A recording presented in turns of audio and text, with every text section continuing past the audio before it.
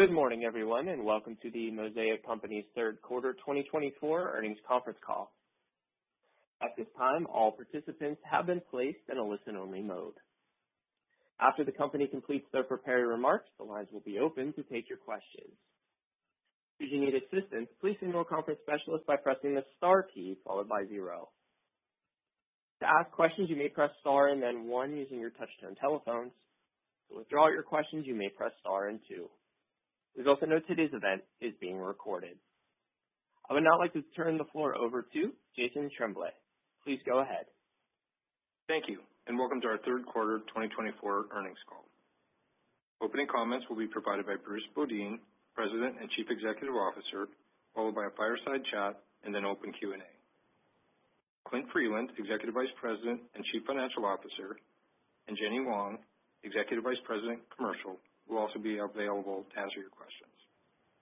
We will be making forward-looking statements during this conference call. The statements include, but are not limited to, statements about future financial and operating results. They are based on management's beliefs and expectations as of today's date and are subject to significant risks and uncertainties. Actual results may differ materially from projected results. Factors that could cause actual results to differ materially from those in the forward-looking statements are included in our press release published today and in our reports filed with the Securities and Exchange Commission.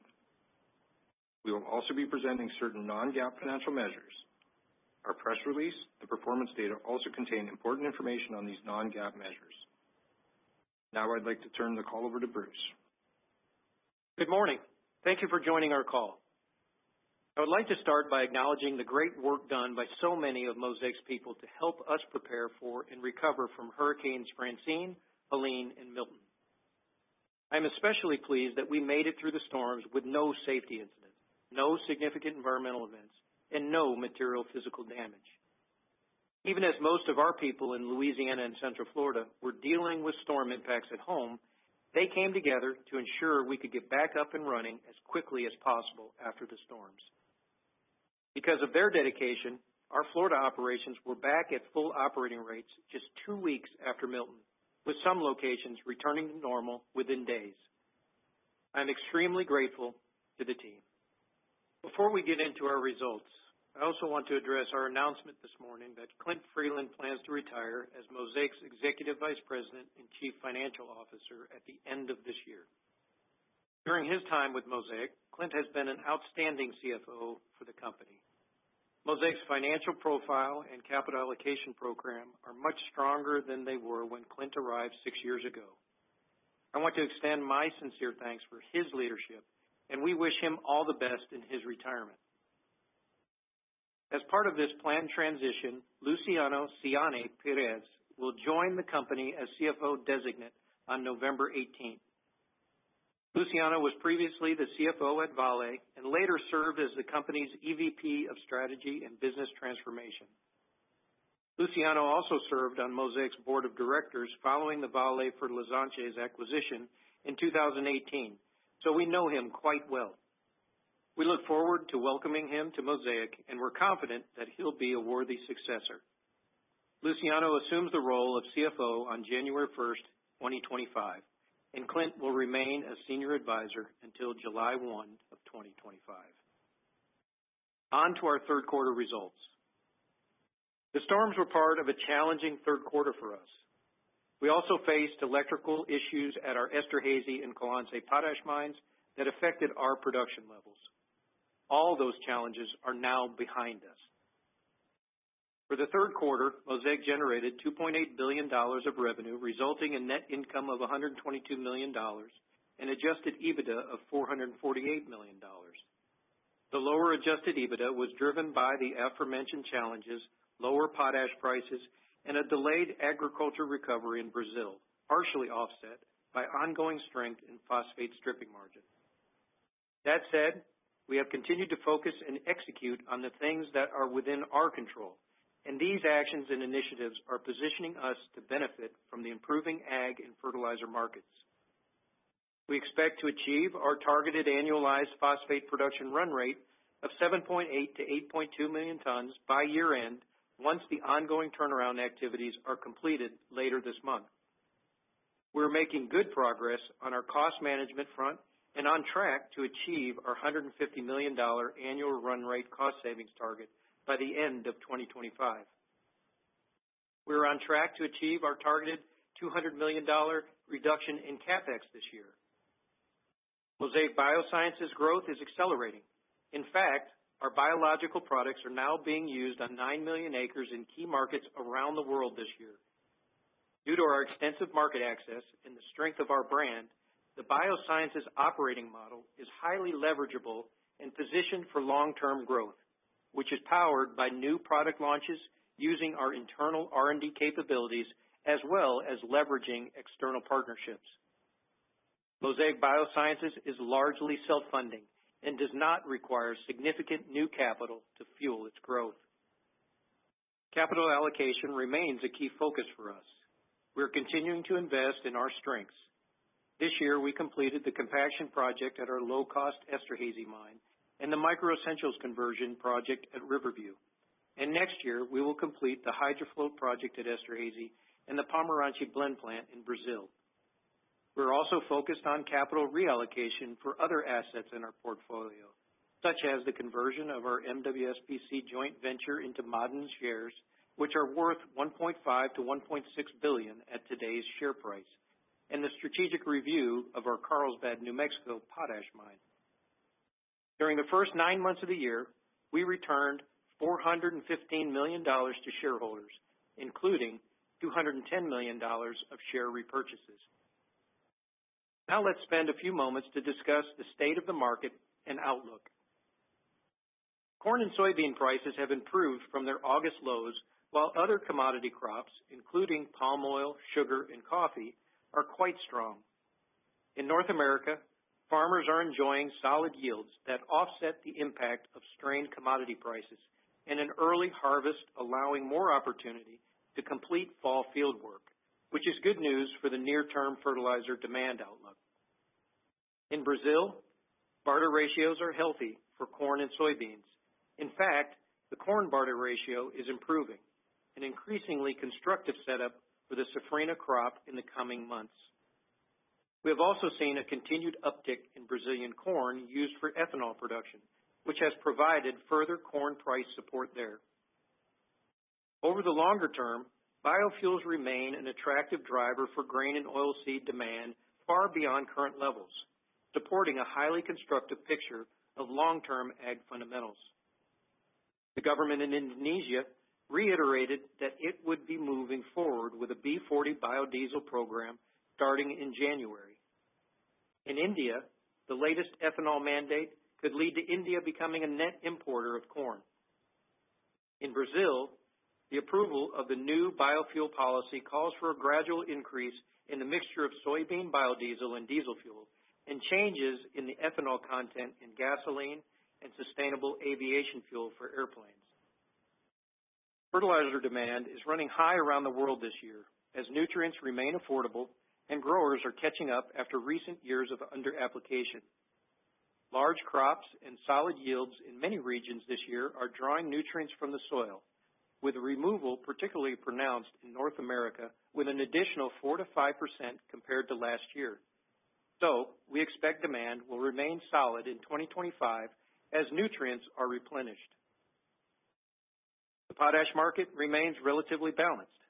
We think potash prices have hit bottom as we've seen resistance to low offers in key markets and prices have begun to trend higher. We continue to expect near-record global shipments for 2024 and record-breaking shipments in 2025, driven by broad-based demand recovery, particularly in Southeast Asia where palm oil economics are solid. For the phosphate market, stripping margins are expected to remain elevated. Prices remain strong, driven by persisting global supply constraints and solid demand for fertilizer, fuel, and industrial uses. China has continued to restrict phosphate exports, and we expect total Chinese exports to be around 7 million tons for 2024, down from 7.9 million tons last year and about 11 million tons at their recent peak. Domestic phosphoric acid production is increasingly consumed by industrial uses, resulting in reduced availability for production of phosphate fertilizers. This trend will likely continue well into the future. In addition, because of an unfavorable government subsidy environment, Indian phosphate demand is going unmet, leaving farmers short of a critical nutrient and setting up strong demand for 2025, assuming an improvement in importer economics. Now, I'll move on to our segment results. The potash segment generated adjusted EBITDA of $180 million for the quarter, compared with $267 million a year ago, driven by lower prices and approximately 250,000 tons of lost production due to the electrical issues at Esterhazy and Kalanse, and were further impacted by the broad Canadian rail strike. These issues are now fully resolved. For the fourth quarter, we expect potash sales volumes in the range of 2.2 to 2.4 million tons and prices in the range of $200 to $220 per ton. Note that this outlook includes limited impact from the labor issues at the ports of Vancouver and Montreal. Canpotex has contingency plans to mitigate the impacts from the strike as much as possible by diverting product flows via other ports. However, the longer the strike goes on, the higher the potential for volume impacts given the significance of the terminal to the Canpotex network. Our phosphate segment generated adjusted EBITDA of $265 million for the quarter, compared with $201 million a year ago. The improved results are due to a combination of solid pre-hurricane production levels and strong stripping margins.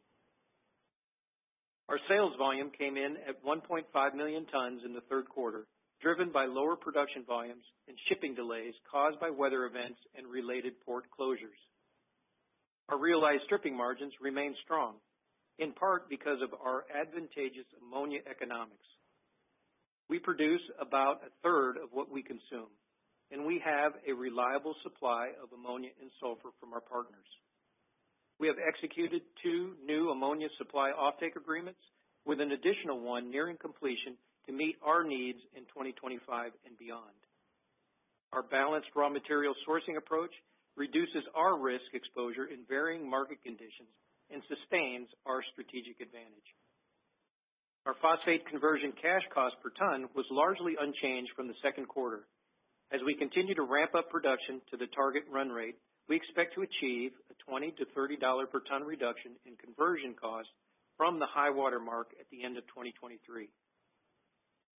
Hurricane Milton resulted in a production loss of about 250,000 tons, which will be reflected in our fourth quarter volumes. For the fourth quarter, we expect phosphate sales volumes in the range of 1.6 to 1.8 million tons and prices in the range of $570 to $590 per ton. Mosaic Fertilizantes generated $83 million in adjusted EBITDA, compared with $147 million a year ago. EBITDA was lower due to $32 million in bad debt reserves we booked in SG&A and $20 million of legal reserves. The bad debt reserve was a result of the Brazilian customer's bankruptcy filing. We expect to recover the majority of this amount through an insurance claim, which will be recorded in the quarter it is received. All in all, we are back on track. Our operations are restored to full capacity in all geographies, and we are optimistic as we look ahead to 2025. We expect constructive agriculture and fertilizer market fundamentals, and we believe that we will produce at levels that will allow us to meet robust demand from our customers around the world and generate good financial performance. Our strategy of refining our portfolio while pursuing exciting opportunities in Mosaic Biosciences will deliver meaningful shareholder value. Thanks, Bruce. Before we move on to the live Q&A, as we have done in past quarters, we would like to address some of the most common investor questions that we have received throughout the quarter. First, what is the current state of agriculture and fertilizer markets, and what is your outlook for next year? Thanks, Jason. Ag fundamentals are solid and fertilizers are affordable, which bodes well for fertilizer demand. Significant changes to phosphate supply will keep the market tight into next year, and the potash market is balanced. Now let me ask Jenny to provide you with her view. Thank you, Bruce. Overall, ag fundamentals remain strong for many crops. we continue to remind investors that only 1/3 of phosphate and potash consumption goes to corn and soybean. Prices for other ag commodities, especially palm oil, sugar, coffee, continues to be very attractive, which supports significant demand of fertilizer growth in this year. For corn and soybean, fundamentals are improving. In Brazil, domestic prices of corn and soybean are actually traded at a premium over international future prices. This is due to the real devaluation and also the growth of new demand, i.e. bioethanol. As of last Friday, the sales of corn and soybean have come back to the same pace of last year, so as the fertilizer purchases for safrinha corn and the summer crop. Speaking about biofuel, I'd like to highlight another dynamic that will influence the market both in near term and in long term, which is increasing demand to corn and soybean for biofuel and bioethanol. In Brazil, the recent approved government fuel bill suggests biodiesel and bioethanol blending rate to increase by 5%. As increases of the blending rate implies significant increases of new demand for corn and soybean. Our estimation that would imply to 4 million tons of NPK fertilizer demand if the rate are going to be realized by 2032. In India, the country has shifted to a net corn import country this year as the government's corn ethanol investment plans to push use of corn for ethanol production, in addition to sugarcane and rice.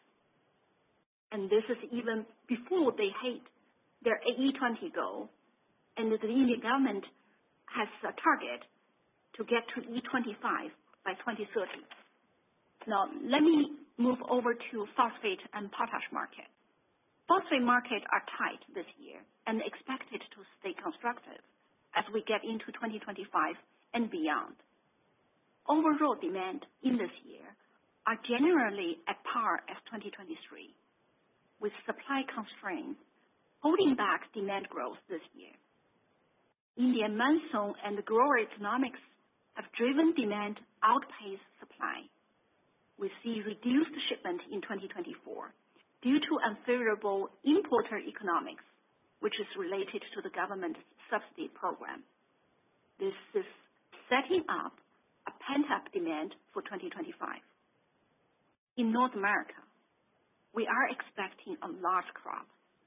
With the yield increase, the nutrient removal could be up to 4 to 5% from the soil compared to 2023.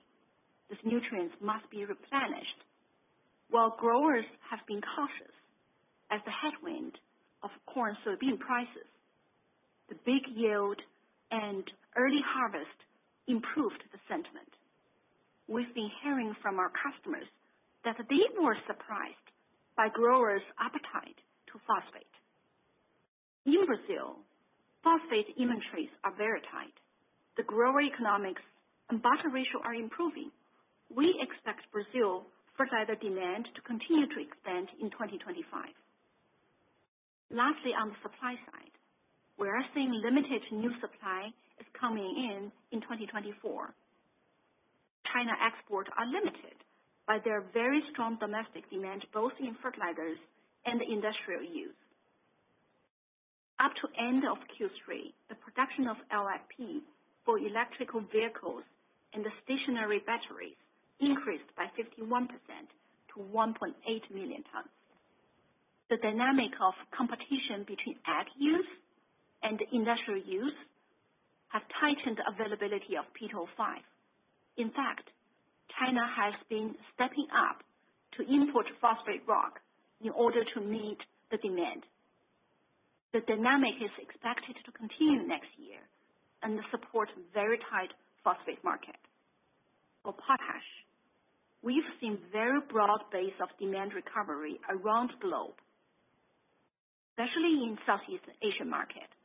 The elevated palm oil price and constructive rice prices have really supported the demand recovery of potash. Year-to-date input growth in Malaysia, Indonesia was up by 57%, and we are seeing similar level for other countries in Southeast Asian region.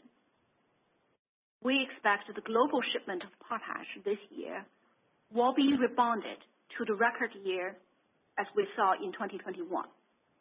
On supply side, supply from Russia and Belarus have largely returned to the historical level or pre-war level. Globally, we see the potash market as balanced, with low price now prevailing to spur further demand growth in 2025. Next question is on phosphate production levels. Assuming you achieve your target run rate in the fourth quarter, how should we think about production volumes moving forward? We do expect to achieve the target run rate by the end of the quarter. Our turnaround schedule will be complete in the next couple of weeks, which will set us up for hitting the target.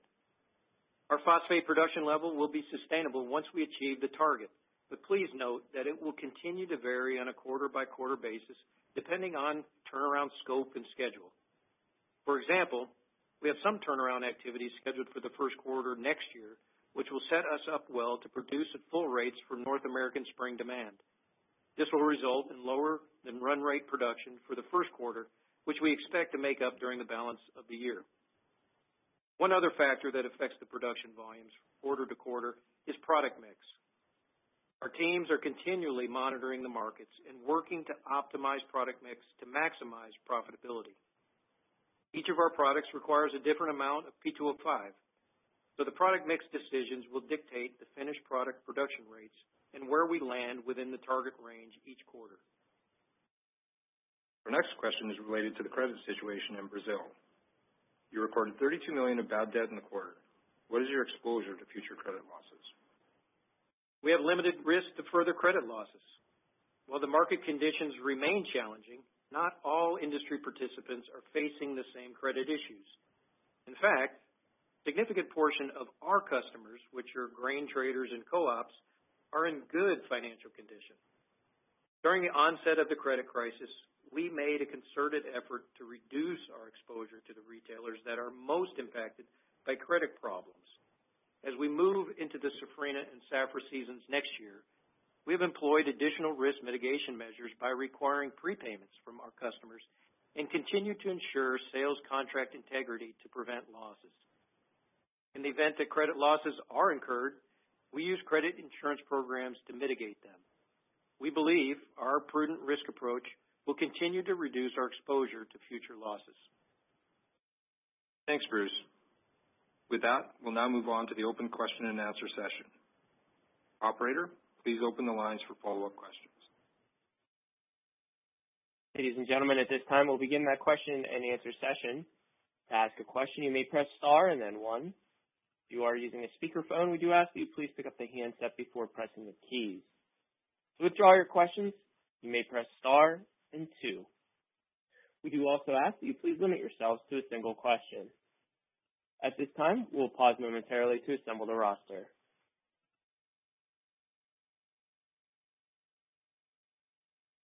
And our first question today comes from Richard Garchitorena from Wells Fargo. Please go ahead with your question. Great, thanks. Good morning, and congratulations, Clint, on your retirement. So I just wanted to first touch on the phosphate business. Looks like you put strong margins up despite the challenging weather events. Was wondering, given you're also on track on the cost savings of $150 million, what would your costs have looked like, I guess, if you didn't have the temporary shutdowns, and was there a cost impact from the shutdown during the quarter? Hey, Richard, this is Bruce. Thanks for the question. Yeah, we're pretty proud of the margins. It does show, to your point, that the strength of our cost reduction program and how much improvement in production really has on our fixed cost absorption. Even though we did have, to your point, impacts from the various hurricanes in Louisiana and a little bit of Helene at the end of third quarter, and Florida mostly on shipping ability out of the ports, we've kind of had production flat versus quarter two, which was about 110,000 tons improved over kind of historic. So I believe we're seeing, that coming through. I know it's hard when you have these interruptions with storms. We're taking things up and down, but we believe that underlying performance really is there, and definitely we're going to demonstrate that. We'll talk more about that, I'm sure, going into fourth quarter as we get past our turnarounds. But we've always said that, from our kind of high mark in 2023, which was quarter four, we'd expect $20 to $30 cost improvements due to absorption when we get at full run rate. We obviously weren't there because of the hurricanes and the other turnaround work that we had. So we should have expected, another notch down on our costs, and would have expanded a little bit more in margin as we go forward. And I think that's what, investors should look forward to as we do demonstrate that run rate forward. And Clint, I'll just turn it over to you since he congratulated you. You can talk about that, and if you wanted to add anything to that. Yeah, no, I appreciate it, Bruce. And Richard, I do appreciate your congratulations. I think, Bruce, you really spoke to it well. I think as you look at the production levels in 3 and adjust for kind of the production shutdowns, I think you would have seen a lower cost per ton, and you'd improvement along those lines. And again, as we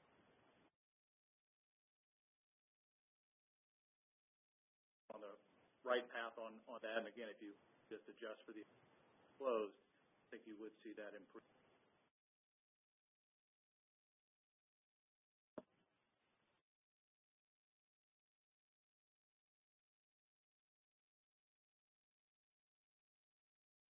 And our next question comes from Steve Byrne from Bank of America. Please go ahead with your question. Yes, thank you. I'd like to drill in a little bit on the comments you made about biosciences. This 9 million acres, what are the functional products in here? Are these biostimulants or are these biologicals? Is this a blended product with fertilizer or seed treatment? How does it flow through your income statement? And more importantly, what's the pipeline look like in this group? Anything in there you'd call out as having some meaningful longer-term potential? Hey, yes, thanks, Steve. Hoping we'd get a question, and maybe you would be the one. So appreciate that question on biosciences, because it is something we're proud of.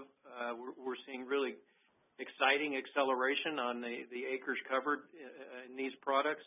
I'm going to let Jenny talk about the specifics of your question, but we do feel that, in the course of time, this really could be a growth engine for Mosaic. So, as I said, we're excited about it. But let me turn it over to Jenny to kind of get into the specifics of the products and then the pipeline. Thanks, Bruce. Thanks for the question. The products that we're selling in the market, Steve, are basically nutrient efficiency enhancement products. So the two major products we're selling in North America and Central America called PowerCoat and BioPass. What these products do, they basically improve nutrient use efficiency. We do have products that we're selling in Brazil, in China. There are third-party products as of today. They are biostimulants. So how the products are used today, more than 70 products that we're selling are coated on fertilizer granulars. And the rest of the 30% are basically being mixed with liquid fertilizer or fungicide or insecticide. And the formulation strains, which is the strains of our product, have made our products very steady. So our product can be mixed with UAN, with ammonia, and let alone other crop protection products. Going forward, we will have products to be coated on seeds. So you asked the questions on pipeline. In the pipeline, we are looking for quite a wide range of the products. The most exciting ones, Steve, that I can mention, one is the nitrogen fixation materials. And we're at the final stage, for field trial and the registration.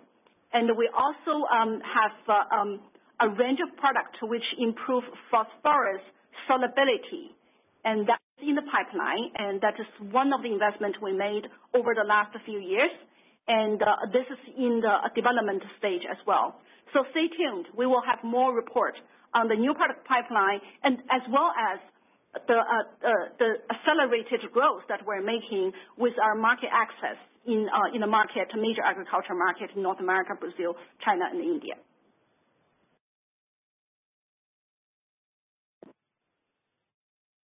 And our next question comes from Chris Parkinson from Wolfe Research. Please go ahead with your question.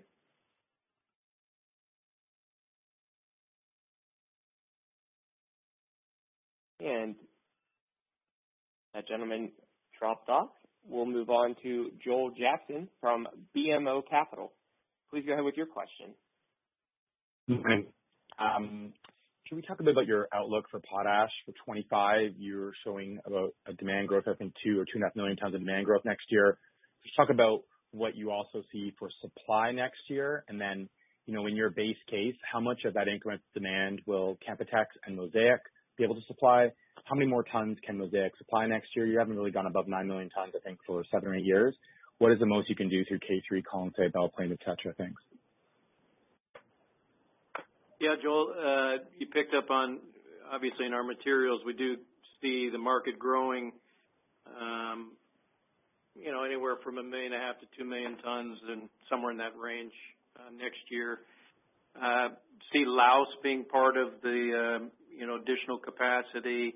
There's a little bit more out of Russia and Belarus that probably can be squeaked out as well.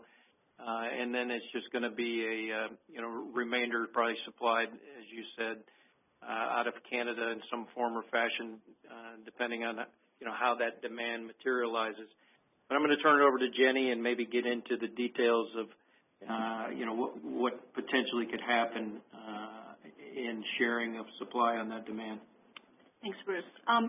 Hey, Joe, probably want to give you a little bit more specifics on our base case assumptions. On the demand side, we believe the current price level of the affordability will have support to the further demand growth, and in some markets, a demand recovery, for example, in Indonesia and Malaysia. And on the supply side, our base case assumptions are assuming further ramp up of Eurochem's Vorkapekali project and some of the final push of Uralkali's production, so which is going to make the product out of Russia. We are estimating roughly 500,000 tons more than this year, and we assume BPC probably already reached to their plateau by using the alternative route to get their product to the market, and knowing it is very expensive to serve the market through this alternative route. Lastly, as Bruce mentioned, we have big assumptions on the expansion in Laos. So the expansion of the capacity, including Asia Potash, and also partially including YTH as well. And the Asia Potash, their capacity expansion in 2024 was very slow due to well-known management change and also the water inflow issues. We baked our assumption for next year that they will be back to the pace for their expansion of the capacity. So as you can see, as we forecast the supply increases in 2025, the two major growth drivers are from Russia and also from Laos. And as we all know, this expansion are also with some significant uncertainties. So in the case the supply is not coming online as what we suggested, there is a potential that the market is going to be tightened. Hey, Joel, just the other part of your question is what could we produce? And, we've announced and we talked about in the opening comments the investment in Esterhazy, which in our HydroFloat project, which is a high return, low, modestly expensive investment, will generate another 400,000 tons when that comes online mid-year next year. At that point in time, Esterhazy and Belle Plaine combined should be able to produce, in that 9 million ton range. And then based on what we need above and beyond that for Canpotex's participation and our market share in North America, we'll continue to use Colonsay, hopefully more sparingly once that comes on, but to cover things like major turnarounds at Esterhazy, something unforeseen, or if there happens to be slow in timing and some of the things we've baked in for other supply around the globe, then for sure we'll be prepared to ramp Colonsay back up if it happens to be idle at the time. Our next question comes from Chris Parkinson from Wolfe Research. Please go ahead with your question. Jose, I promised to ask a nice question. All right, so I want to circle back on some of the phosphate commentary in terms of just getting to the run rate and then obviously factoring in some downtime. Just, when we just take a step back and, kind of consider everything that your asset base has gone through for the last several years, inclusive of the third quarter, how should the street ultimately just be thinking about what's the average, run rate of phosphate rock procurement in terms of the concept of normalized earnings? Same question for processing costs.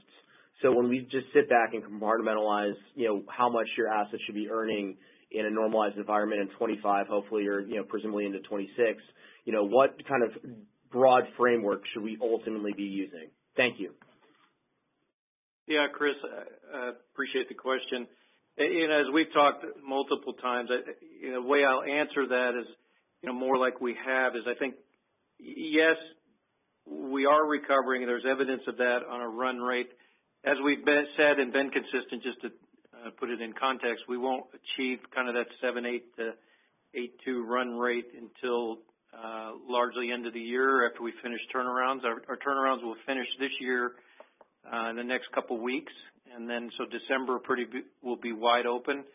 Unfortunately, we do have a turnaround at Bartow scheduled in the first quarter of next year, pretty major sulfuric turnaround. So there'll be some lumpiness to that, but, look out beyond that at that 7.8 to 8.2. Conversion costs should come down, as I said earlier, from kind of that high water mark in 2023 by $20 to $30 per ton, and that should be sustained, on an annualized type basis. Rock costs, that we were about 55, kind of flat to where we had been this quarter in Florida. I think there's some upside to that when we get, better lined out because there was some impact due to the hurricanes on fixed cost absorption there. But, some minor upside on rock cost. And then it's just going to be a matter on blended rock, how much Miskey Mile is being consumed at any given time in the mix, as that is a little higher cost on a blended rock side. So you put all that together and, seeing around that $50, $55 rock cost, sub 95-ish on conversion cost, and that's probably, I think, the numbers that you're looking for, the way I understand it.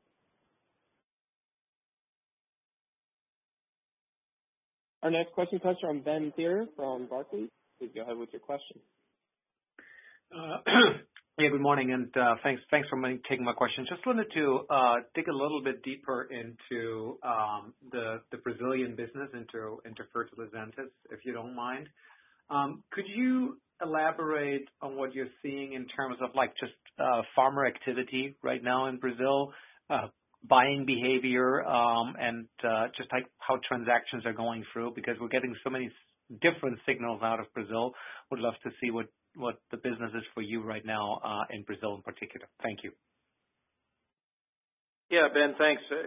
I'm going to just go ahead and turn that one right over to Jenny and talk about what's going on in Brazil, as she's headed that commercial side and has a good pulse of that. So, Jenny? Sure. Thanks, Bruce. Hey, Ben. I'm not surprised to hear that you say mixed message out for Brazil. I would start to say Brazil has been facing some challenges throughout the year, partially because of the headwind on the commodity prices. and partially also due to the credit or liquidity constraints at the farmer level. What we are saying most recently is that some things changed. It's really on the ag commodity prices. We see the prices started to climb up from mid of the year, and especially at the local level. The prices on reais are actually higher than the U.S. dollar traded in Chicago market. Partially, it is because of the devaluation of real. Partially, it is because of the new demand, local demand, especially the newly added bioethanol plants in the middle of the corn growing states. And with that new demand, we're saying that the farmers are selling at a higher price and to the local demands, and that has largely improved their economics. So we are tracking very closely on how much grains the farmers have sold for their next crops, and B, how much purchases they have made for their next season.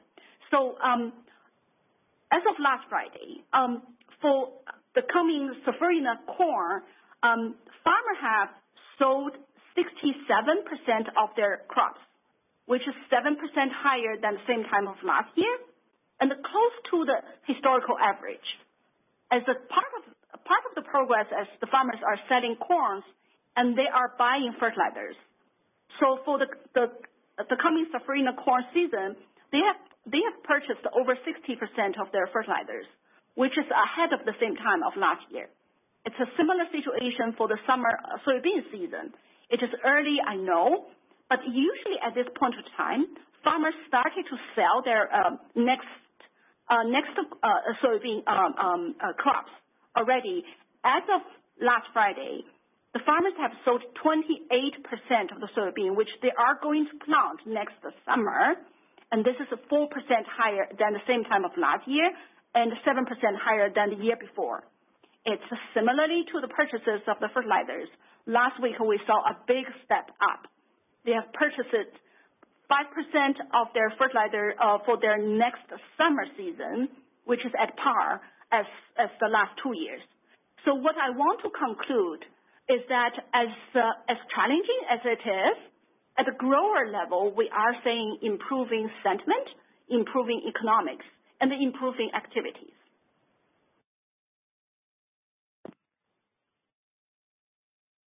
Our next question comes from Vincent Andrews from Morgan Stanley. Please go ahead with your question.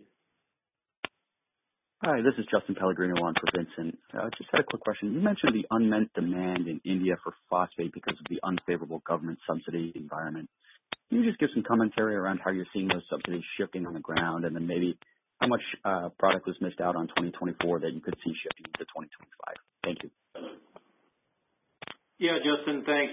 Definitely saw a significant amount missed versus what trend demand would be in India, and I'm going to turn it over to Jenny to give the details, but whether it's a shift in the MRP or something on the subsidy itself, definitely see that that's necessary in order to incentivize growers to actually put the demand that they need on the crops.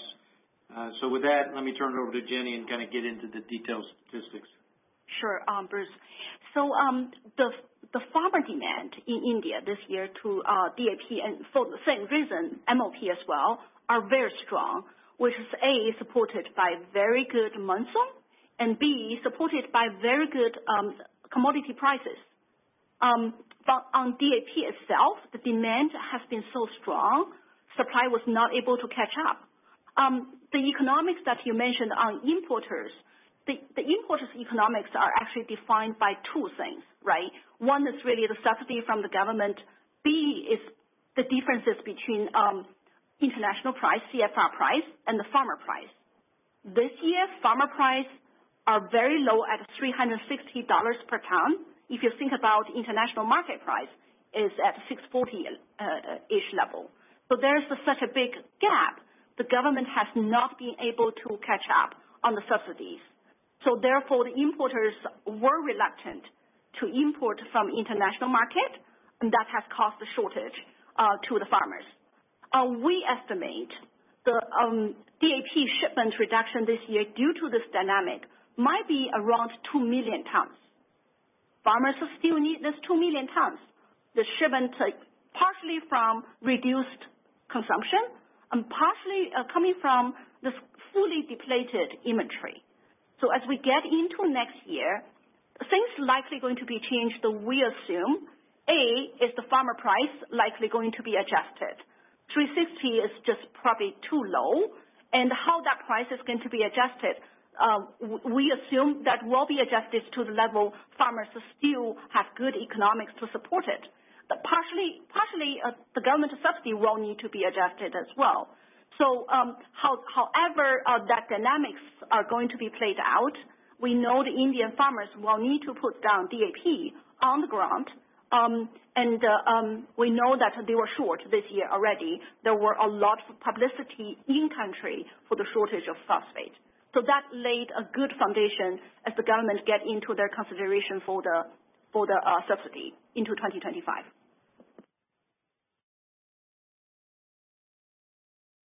Our next question comes from Andrew Wong from RBC Capital Markets. Please go ahead with your question. Hey, good morning. Just a few questions on phosphates again. So can you just clarify on the 8 million ton phosphate run rate? Is that annualizing a monthly or quarterly production level when there's no turnarounds? And if so, like, what would be considered a realistic total annual production going forward when you just kind of account for all of that? And then just on phosphate demand, what do your assumptions assume for next year based on pricing and affordability? Because that's obviously had a big impact on phosphate demand this year, as you've highlighted. So do prices need to come down a little bit to kind of support that phosphate demand growth? Just kind of wondering how you think about that. Thanks. Hey, Andrew. Yeah, on phosphates, all of that 7.8 to 8.2 million ton annualized range has what we would consider normal interruption due to historically normal turnarounds at historically normal scope, as well as historically normal weather disruptions. What we've seen over the last couple of years in getting back to that run rate is abnormally large turnaround time and turnaround scope. And then, of course, this year, more abnormally weather-related. And issues due to the hurricanes. So based on history, now whether history repeats itself on hurricanes, that's a whole different question. If we do see this type of weather pattern going forward, we probably have some downside on the range. But that 8 million, if you want to pick a single point between the 7.8 and 8.2, is something that we'd expect on an annualized basis. The lumpiness may be month to month, quarter to quarter, depending on how many turnarounds are in any given quarter or, in any given month, obviously. But that we would make that up, as we said, in the back half of the year or in the first half of the year, depending on when that turnaround fell. So the 8 million is an average realized number, and need to handicap that more. As far as demand growth, for sure prices in phosphate have been high, but prices overall, I think you got to look at affordability on all of the input costs at the farm gate. Obviously, potash, very affordable right now, but what's going on with land rent, what's going on with other input costs have to go into account, as well as, what we've seen this year is pretty large yields on given acres, and, that will turn out to be a little better on farmer economics as well. We have seen in Brazil, as an example, barter ratios, as Jenny talked about, starting to rise. So the constructiveness is always a function of what's going on in the geography, obviously, but we believe overall affordability will still be there for the farmer when you add everything together. And the amount of nutrients being taken off of this crop, particularly in North America, are quite large. I think Jenny talked about that earlier. And the need to replenish that's going to be high without suffering some type of yield impact. And I'll turn it over to Jenny and see if you want to add anymore. Yeah, thanks, Bruce. I think, Andrew, I would say next year the demand growth probably not likely going to say because price comes down and the demand grow. I would turn that to say the demand might only grow if supply can be really improved. Our current forecast on supply side of the assumption for 2025, there's no major increases, but more on the improvement like ourselves on the production. So if the supply can be improved next year, the demand will get to grow. The price, like Bruce mentioned, is probably not necessarily going to be the factor to define the size of the demand. Thanks.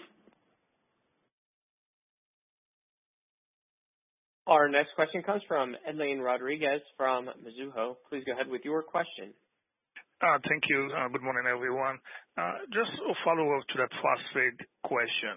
So, Bruce, when you look at all the data and charts showing, phosphate affordability being such an outlier compared to the other nutrients, like what goes through your mind? Is it that, great, I'm exposed to the best and hottest nutrient right now in EAP, or is there some apprehension being such an outlier? Yeah, Edlain, appreciate the question. Right now it obviously appears to be, it is high as a nutrient on its own. I talked about the aggregate, but I know that's not the nature of your question. What would things that we would be looking for to be more concerned or more confident would be the announcement of significant new capacity, right? As Jenny said, in our view, the constructiveness of the phosphate market on its own is unique because it is limited on supply. That is what's driving prices. It isn't the fact that anyone is trying to manipulate or do anything on prices one way or the other. It just is that is based on the limited supply intersecting demand. That is the fair price for phosphate. If somebody were to announce new capacity, historically, if you look back in time, when things have trended for this long, whether it be an OCP or a Modern, new supply would have been announced. That just simply hasn't happened to significance that we believe is going to change anything in our forecast or the way we look at that price, at least in the near term. So going into 2025, still feel that realized stripping margins for Mosaic are going to be quite good. And until we see something change on the supply side fundamentally that is going to stay, I don't think we have great concerns that there is an obvious catalyst for something to change on the pricing side. Jenny, anything that I may have missed? Yeah, I guess the only one thing, Bruce, I would add, the high prices of phosphate today are also supported by high raw material prices. If you look at the price of ammonia and sulfur, they stay at very elevated level as well.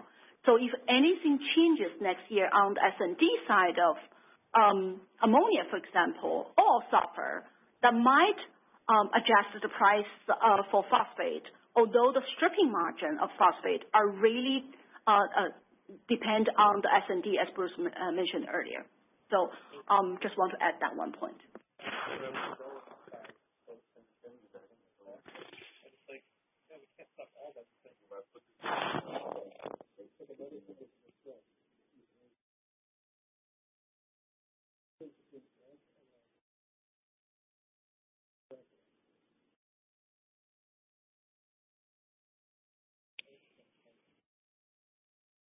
Operator, is there another question? Yes, sir. Our next question comes from Joshua Spector from UBS. Please go ahead with your question. Good morning. This is Lucas Bowman on for Josh. I just wanted to go back to fertilizantes. So you guys have your kind of updated shipment outlook there on slide 10. You're kind of putting 2025, that's going to be like the fifth year in a row with relatively kind of range-bound shipments. I know we've had a lot of interruptions of different factors over that period. But I guess just going back further, we used to kind of get 5% a year and sort of growth there in the prior decade. So just be curious to kind of get your thoughts there now on how you see the outlook for that market going forward. Do you expect a return to higher growth rates there, or have we sort of reached a more stable kind of lower growth phase now? Thank you. Yeah, thanks, Lucas. I think we're still very optimistic in Brazil on overall fertilizer demand growth. If I understood the nature of your question, because there was a little bit of static. But let me turn it over to Jenny to kind of talk more about the details on what we see there going into next year. Sure, Bruce. I think for Brazil next year, we do expect the market is going to continue to grow and expand. As we mentioned earlier, the farm economics are improving and barter ratios are improving. So the sign that we're saying today support our forecast for next year on the overall market expansion. For ourselves, you mentioned, if I heard you correctly, you mentioned our own sales volume. I would say we've been very consistent as we operate in the market like Brazil, especially for our distribution business. We are always pursuing for margin of value than the volume, especially in this year and with the credit risk environment. We are very surgical and selective on who we sell to and what kind of credit risk that we're taking. As a result of it, our volume probably not growing as much as the market growth, but we are pursuing value over volume. And then, Lucas, again, now that Jenny was talking about it, we do have our Pomeranchi investment as well, which will add another 1 million tons of distribution capability, which right now we're at kind of that 9 million mark of distribution capability for blended fertilizer. So that Pomeranchi will add, another 1 million in the north of Brazil where we don't have owned footprint today, and that'll come online middle of next year. So that's another point where we'll be able to grow, again, to Jenny's point, as long as it makes economic sense and risk-adjusted sense for us based on what's going on with credit and other things like that. But that will be the flexibility that we'll have to continue to grow in Brazil, which we still believe is one of the key agricultural markets to be in the world. And our next question comes from Jeff Zukakis from J.P. Morgan. Please go ahead with your question. Thanks very much. Two-part question. President Lukashenko of Belarus suggested that Russia might curtail its potash shipments. Have you seen any signs that either Belarus or Uralkali or Eurochem are curtailing in any way? And second, in China, if you look at overall phosphate production in China, inclusive of what's shipped to the local markets and exports, has that total volume risen or fallen relative to the year when China exported, at very, very high rates, 11 million tons? Yeah, no, Jeff, thanks. I think between Jenny and I, we got the gist of the question. But to my knowledge, I have not seen any evidence that Belarus or Russia have done anything either collaboratively or independently to reduce rates. Yes, we saw that article from President Lukashenko as well, but there's no evidence. In fact, I think the shipments, at least in the data that we have access to out of Belarus anyways, has been pretty consistent, Jenny, hasn't it, over the last quarter? Yes. Yeah. Yeah, so no evidence, Jeff. Obviously they're going to do what they do, and as a market participant in this space, we'll look forward to whatever that is, one way or the other, and make our adjustments on our strategy. But that's the beauty of the resilient supply chain that we have, both with Canpotex and then ourselves with Colance as our flex. and we'll react appropriately if something were to change in the overall S&D based on what has been said by Belarus. On the China thing, I think I'm just going to turn it directly over to Jenny to talk about that because she and the team have a lot of boots on the ground information. So, Jenny? Sure. Hey, Jeff, on the to your question on phosphate production out of China, at the P2O5 level, this year we are forecasting they're going to produce more phosphate-related products than last year or the year before. This increases of production, including the increases of LFP, as we mentioned earlier, but also increases of P4, which is yellow phosphorus, which used to be coming from other route and now to produce herbicide like glyphosate. Now, more and more glyphosate are shifting production coming from the wet process, which is P2O5, that we're in the same space to compete the P2O5 molecule. So the increases of LFP, PPA, and also the raw material for glyphosate is one of the drivers driving higher production of P2O5. On DAP, MAP, TSP, SSP level, we are seeing an increase of the production as well. While you don't really see it from export with this increased production, but that is mostly driven by increases of local consumption. So we are seeing significant step up of overall NPK consumption. Well, I take it back. Phosphate and potash consumption in China. Partially, I believe it is driven by the overall economics of the crops. The other thing that we're keeping very close eye on is the adoption of GMO. This is the first year they started to grow a GMO corn and GMO soybean, which will require more intensified fertilizer management to maximize the yield. So that is the other driver we will continue to report going forward. So with that, I think, operator, we're going to stop taking questions, and I will go ahead and conclude the call. So thank you, everyone. And to conclude our call, I want to emphasize our key points. We've overcome 3 hurricanes and other challenges, and today Mosaic is in excellent position to benefit from improving business conditions. We're investing in our strengths while acknowledging areas where we need to improve returns. We're reducing costs and capital expenditures.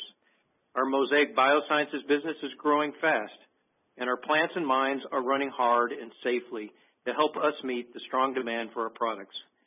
We're energized for the future, and our outlook for the remainder of this year and 2025 is positive. So thank you for joining our call, and everyone have a great and safe day.